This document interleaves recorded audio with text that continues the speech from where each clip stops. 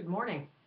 Well, this morning I woke up and I don't know, I was kind of stirred up about some things. Now, I'm just going to talk from my heart this morning because I don't know how else to do it. But um, I was led to read Matthew 12. And there's lots in Matthew 12, but the thing that stood out to me in Matthew 12 was verse 37. And Jesus is speaking here, and the little bit of subtitle above verses 33 and 37 in my Bible say, it's talking about speaking against the Son of Man, and it will be forgiven, but whoever speaks against the Holy Spirit will not be forgiven him, either in this age or in the age to come.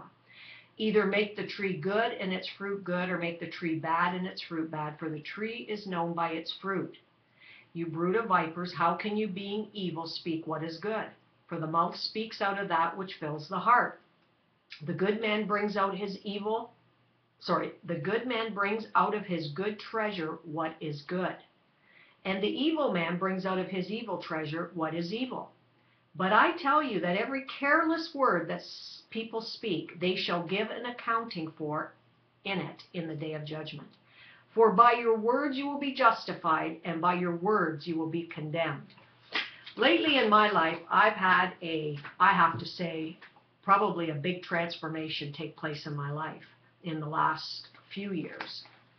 And it has been regarding how I talk, how I think, and how I process those thoughts, and then what I allow to come out of my mouth. Now, I know a lot of people may think that our words are not powerful, but I feel this is for someone this morning, that possibly someone, or maybe more than just one person, you've been encountering some circumstances, some situations that leave you bewildered, that leave you feeling hopeless, beaten down, going around the mountain. And I'm here to tell you this morning that it's not just about doing what the Bible says, like in respects of, well, I am if you're saying to yourself, I am a good Christian, I go to church, I read my Bible, I watch teaching. It's about walking out what the Word says for your life. You can't just say you're a Christian, or you can't just go to church and then not allow that word to kind of be fruit in your life, so that whatever's taking fruit in your life, you're going to allow it to be spoken out of your heart. Amen? I don't know if that made sense, but what I'm trying to say is that words reveal character. Our words reveal our character. Jesus himself said, for by your words you will be justified, and by your words you will be condemned. Now, I understand that whole little bit I just read is packed with revelation, I'm sure. There could be quite a few things preached out of that for 5 verses of Scripture. But I want to draw attention to verse 37, because this is what has been made very real to me in my life, and has been, for the most part, I have seen the manifestation of the positive lifestyle of speaking words, what God says in his word. And it was a process. It was a journey. As I spoke them, as I believed, in the process of believing, because you have to believe what you're saying. Because if you don't believe what you're saying, then you're just a body with hot air and shooting out words that mean nothing to you.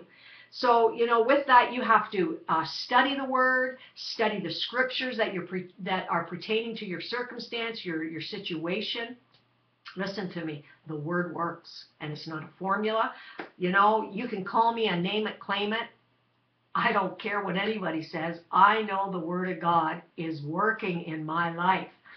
And, in regards to healing, because there are a lot of sick people in the body of Christ. And I'm going to tell you something.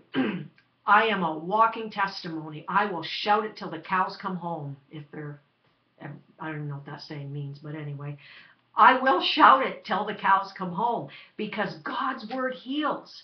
God's word does not lie. He is not a man that he would lie to us, to his children, but everything that he says pertains to us pertains to life, godliness, blessing, prosperity of our hearts, prosperity of our lives, our bodies. And I'm telling you, if you're going through anything this morning, I don't care what it is, you find scripture. Like, don't blame God. Don't accuse people when they try to encourage you. And don't get mad at the world when things aren't working for you if you're not in the Word. If you're not studying the Word and dissecting it and applying the Word to your life, do not blame other people. Do not blame whatever. You got to take responsibility and pull up your little girl pants and say, okay, now I'm going to be a big girl and I'm going to do it all myself, or a big boy. That's what it's all about, maturity. Glory to God. So, words reveal character. This is kind of what I got this morning. Now, normally I like to spend a little time, kind of putting things together. So just bear with me. But I'm going to go through this because, and I've kind of shared on this before in the past in some of my teachings. But I felt very strong this morning that somebody needs to hear this. And if you get a hold of it, let me tell you, it will change your life. So a tree is known by its fruit. That's what Jesus was saying. Either make the tree good and its fruit good, or make the tree bad and its fruit bad. For the tree is known by its fruit. Tree is good, fruit is good. Tree is bad, fruit is bad. How hard can that be, right? And what's he referring to? Our hearts. Hallelujah. The mouth speaks out of that what fills the heart. So think about that one for a minute. The mouth speaks out of that what fills the heart. What are you filling your heart with this morning? Are you filling your heart with negativity, defeat, hopelessness? Are you filling your heart with people who fellowship with you and are telling you that you'll never be healed, or go see this doctor, go see that doctor, or take this medicine or take that medicine? Now, don't jump to conclusions. I'm not telling anybody to stop their meds or not to go to a doctor. I go to a doctor. But let me tell you, if God's word says that you are healed, then you are healed. And that's all you need to know. That's the final say in your life, in your circumstance. If God's word says that he will feed you and look after you, then that's the final say in your life. That's what you've got to stand on. You can't be tossed to and fro. You can't just one day confess the word and then the next day you're whining and crying out to God.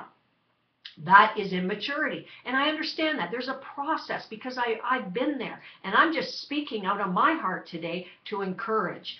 Go to Proverbs if you're following me. If you don't want to follow in your word, that's entirely up to you. I'll read it to you anyway. I'm getting so that I'm not going to apologize for the Word of God, because the Word of God is life. It is life to those who want it. It is life. It is joy. It is blessing. It is prosperity. It is everything you need to pertain to life and godliness. It is everything you need to a life that is successful. Amen? Okay, Proverbs 15:4 says, a soothing tongue is a tree of life. Well, listen to me. A tree of life. We are the trees that are planted by the water of the Lord. And we will allow our roots to be nurtured, to be flourishing, however you want it to be. So a tree is known by its fruit. And it says a soothing tongue is a tree of life. Is your tongue soothing to your tree? Is your tongue soothing to someone else's tree? I know that might sound silly, but think about it. If you are speaking words of life, if you are speaking words of blessing over your own body, over your own circumstance, it will develop into a tree of life. Not death, life. Hallelujah. Okay, a good man brings out of his good treasure what is good. What's in your treasure? Is it good things? Are you filling your treasure? Where is the treasure? It's in the heart. So are you filling the treasure of your heart with God's word, with good teaching, with positive teaching? Or are you molly-grubbing in your circumstances? And I'm not, listen to me. Those who know me know what I have walked through with my health and with circumstances. I don't know who I was talking to the other day, but I said to them the other day it was my friend I had lunch with. From the other day, From the beginning of my life, 1979, I have had trials and tribulations. I have had sorrows. I have had sufferings. But you know what? I grew out of those sufferings. I grew out of those trials. And I am today a living example of God's word working in me, that he is my joy. He is my peace. Do I still get down? Do I still get discouraged? Of course I do. Does sickness try to come on me? Of course it does. But do I allow it? No, I don't. Why? Because the Lord is my refuge. The Lord is my high tower. And that is something that we have to develop in our lives. And if we don't develop it, if we don't walk it out, if we don't encourage ourselves to get into that secret place, that hiding place, we will never know him as our Abba Daddy. We will only know him as a God up in heaven that maybe is good to us and maybe isn't. It is relational. It is a relational walk with him, and that's what he is encouraging his body to do. Okay, a good man brings out of his good treasure what is good. Evil men bring out of their evil treasure what is evil. So it's what you're filling your heart with. Think about that. God's word doesn't lie. You know, I really just preach the word. I have nothing else to say but the word. I'm not really a articulate type of a person. Whatever God gives me, I speak it out. So people can call me what they want, accuse me what they want. But if you're living for God and you're professing to be a Christian and you're professing to live by the word of God, then don't knock me down, because I speak the word. God's word says that a good man brings out of the good treasure of his heart that what is good. So what is in our hearts today? That's what we've got to come to the conclusion. Are we filling our hearts with gossip and slander and evil things? Are we filling our hearts with judgment and negativity and self-hatred and absorption of things of this life? What are we filling our hearts with? Because whatever you're filling your heart with, it will come out. Okay, by your words you will be justified. Wow. And by your words you will be condemned. This scripture alone says it all. Okay, by your words you will be justified, by your words you will be condemned. I'm going to break it down for you. The word, words in the Greek, means something said. It means speech, including a thought or a reasoning. Wow, so how plain can that get? So by your thoughts or by what you said, you will be justified. Or by your thoughts or by what you said, you will be condemned. Which is it today? What are you going to choose? The prime root for the word, words, in the Greek means to lay forth.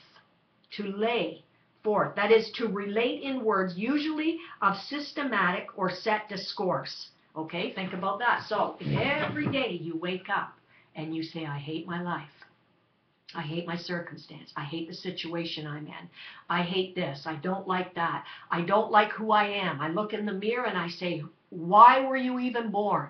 Listen to me. If that is a systematic way of speaking for you, if you have laid out those words on a daily basis, then guess what kind of fruit you're going to produce? You're going to produce exactly what you say you get.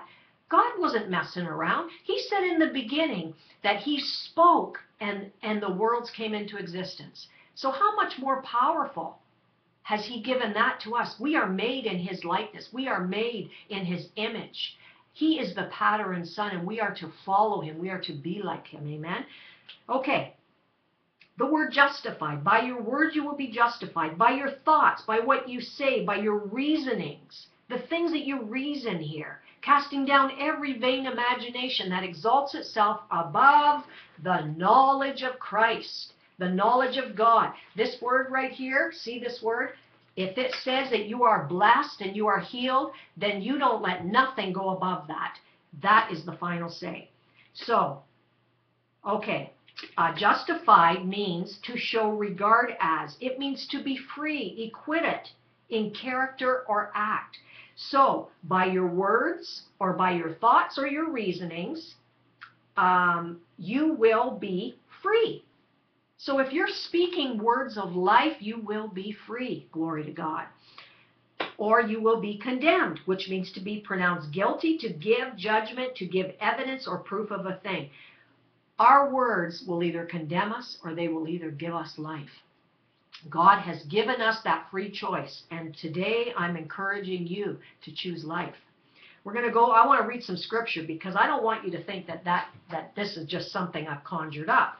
Okay, Proverbs 13:3 says, he that keeps his mouth keeps his life, but he that openeth wide his lips shall have destruction. He that keeps his mouth keeps his life. Think about that. You guard your lips, you guard what comes out, you're going to have life.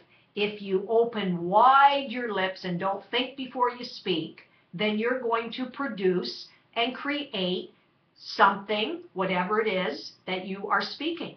You think I'm nuts? Well, just maybe take a look at your life and you'll see and analyze. I had to do that. Listen, I woke up every day when something went wrong in my life, and this is no word of exaggeration. You can ask my husband. When he first married me, everything I said that came out of my mouth was, I wished I was dead. Especially if things didn't go right, or which really, when I think about it back then, there wasn't a whole lot that was really good at that time in my life. But that was because I allowed certain things to happen. It was like a recourse of events started transpiring because of the way I just like what it says, a systematic or a set of discourse. You know, I set up a pattern in my life with words that I spoke. Do our words coming from our heart testify of the works, of the life, of the nature, of the character of Christ? Because if you're born again and you know Jesus as your Savior, you should be living a life in the pattern of what the Son has done and what he did. Amen? Or do we deny him? Do our words deny him? An all too familiar scripture quotes it pretty accurate. And I have preached on this many times. Just ignore that. That's my iPad. Proverbs 18:21. 18:21. And we should all know this. With the fruit of a man's mouth, his stomach will be satisfied. Now, I'm going to tell you something. That God made this a reality to me years ago when I was sick with Crohn's disease. He brought to my understanding that life and death were in the power of my word. Were in the power of my tongue. And when this became a revelation, and yes, the word has to be a revelation to you, and you have to press in until you get it. You have to be hungry for truth. And when this was made a reality to me, when he gave me this scripture, it changed my life. Did it happen overnight? No, it didn't, but it changed the recourse of my life. With the fruit of man's mouth, his stomach will be satisfied. He will be satisfied with the product of his lips. Death and life are in the power of the tongue, and those who love it will eat its fruit. Wow. So, with the fruit of man's mouth, his stomach will be satisfied. The Lord showed me that. If anyone knows what Crohn's disease is, it's of the digestive system, the small intestine, and it really is your good cells rejecting who you are, which is rooted in self-rejection. For anyone out there who needs to hear that, any bowel problem, any digestive problem is rooted in self-rejection. So God started taking me on a journey. He started dealing with some issues, and he showed me that my stomach would be satisfied with the fruit of my mouth. So I started on a journey, and it was hard. I didn't get there overnight, where I started confessing health over my life. I started confessing scripture. I am fearfully and wonderfully made. And this is a whole nother subject, so I'm not going to labor here, but what I want to focus on is death and life are in the power of the tongue. Listen, again, looking at fruit, there is fruit in life, there is fruit in death. Just like out of the evil heart, fruit will come. Out of the good heart, fruit will come. So death and life are in the power of the tongue, and those who love it will eat its fruit. So there's fruit in death, there's fruit in life. Jesus came to give us life. And there are two realms here. Oh, listen to me, people. There are two realms in this life. We either choose life or we choose death. And there is nobody greater in your life that can help you to choose than God. The devil is not any greater than God. Jesus is bigger than God, and you have the power to choose which you're going to serve. You're going to serve death, which is the realm of Satan, or you're going to serve life, which is the realm of God, which he came with his life to give to each and every one of us. Amen? Jesus came to give us life, not death. He lives in resurrection power, and he's given us those places. We are seated, in high heavenly places, in the realm and the sphere of authority with him. Resurrection life. Glory to God. Again, I have not been, I didn't really study this morning, so if I'm fumbling over some things, please forgive me. So as he is in this world, so are we. He says that. I believe it's in 1st or 2nd John. Don't quote me on that, but like I said, I didn't look up a bunch of scriptures. Death and life are where? Where is death and life? In verse 21. In the power. What does the power mean?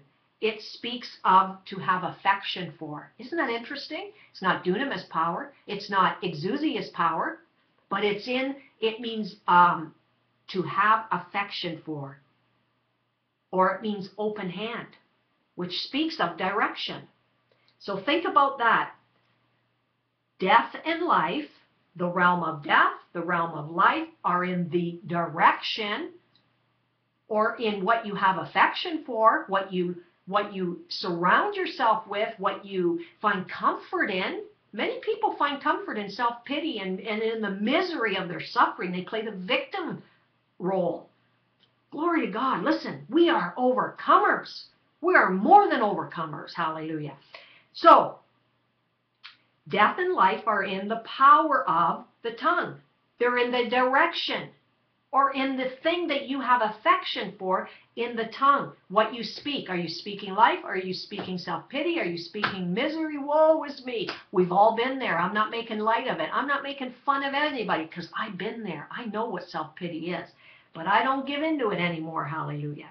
So in other words, we direct our tongues. What does James say? Let's look at that. What does James say? The tongue is a tool. It is a vessel that we direct in either two categories, death and life, death or life. The good tree is known by the fruit of what comes out of the heart, what you speak, and the evil tree is the same. But let's look at James. I think I might be getting ahead of myself, but that's okay. James 3.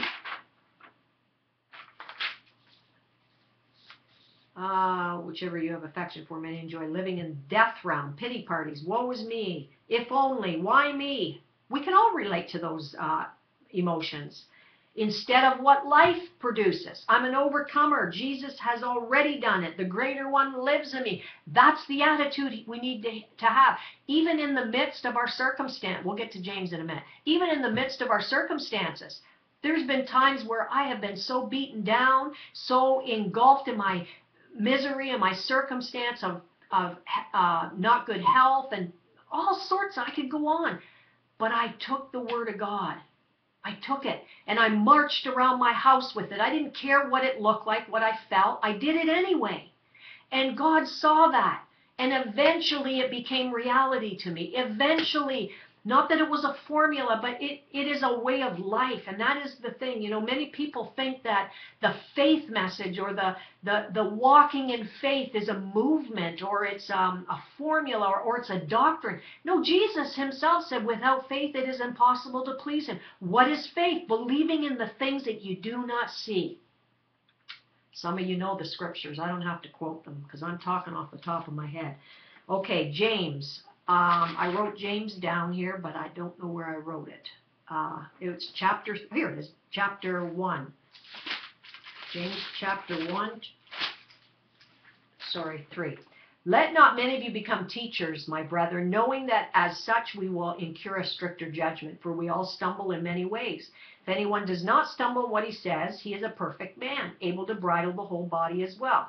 Okay, let's stop for a minute. None of us, we stumble every day in our tongue. I'm not saying that I have arrived or I'm perfect, but I'm very, very careful what I speak over my body, what I speak over my circumstances. And yes, I have fallen. Yes, I have stumbled. So I'm not sitting here saying that I have arrived. I'm encouraging you, if you are living in that realm, to rise up out of it. It gets easier. Trust me, it does get easier. Now, if we put for we stumble in many ways. If anyone does not stumble in what he says, he is a perfect man, able to bridle the whole body as well. Now, if we put the bits into the horse's mouth so that they will obey us, we direct the entire body as well. So think about that. Look at the ships also. Though they are so great and are driven by strong winds, are still directed by a very small rudder, wherever the inclination of the pilot desires. So also the tongue is a small part of the body, yet it boasts of great things. So think about that. It's saying that if the tongue is such a small part of our lives, we can direct our lives by what we speak. Do you believe that? It's the Word of God. It is the Word of God. Hallelujah. This is the truth of God. I mean, I can't change that. I'm just telling you what the Word says, and I'm only touching on a few things. But I believe that somebody this morning needs to hear this. If you can receive this Word and apply it to your lives, you will see change, because you are setting your path this morning, whether death or life. Again, Matthew 12:23, what I just read to you.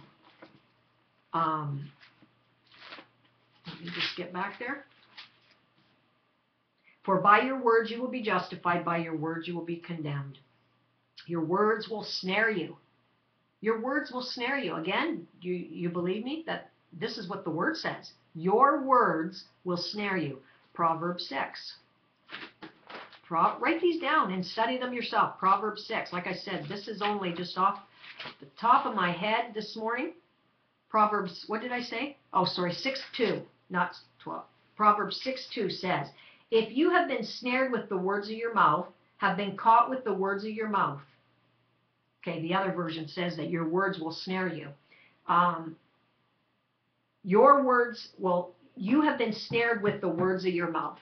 So to be entrapped by your words is not a good place to be, because that gives an open door to the enemy to just wreak more havoc in your life. Proverbs 12:18.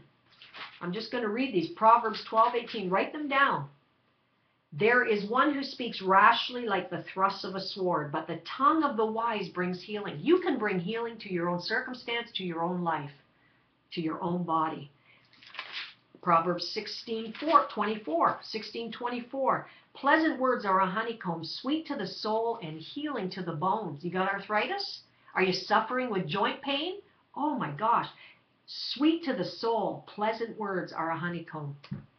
There are no greater words. There are no pleasant words more than the Word of God that can be sweetness to your bones and healing to your bones. Amen.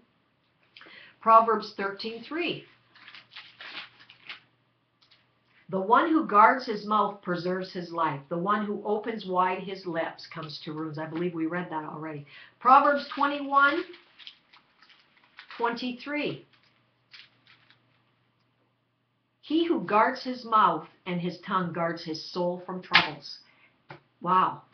You know why? Because when your words will allow you to hurt your soul, your words will allow to hurt other people's soul, will bring them into wounds. There's scriptures talking about words are like arrows, and what about weapon? Any weapon formed against you will not prosper.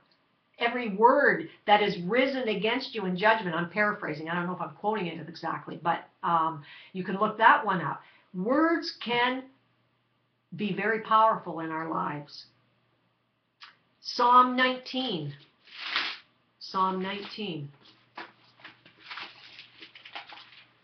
19 verse 14 says, Let the words of my mouth and the meditation of my heart be acceptable in your sight, O Lord, my rock and my redeemer. That's a prayer David had, and that's a prayer that we can have. I'm not going to labor in this. I'll give you Proverbs 17:27. Look that up. Colossians 4:6. Psalm 141:3. And then end with James. I'll end with James 1. James 1:22. 22. Oh, sorry. James 22. Where am I? Yes.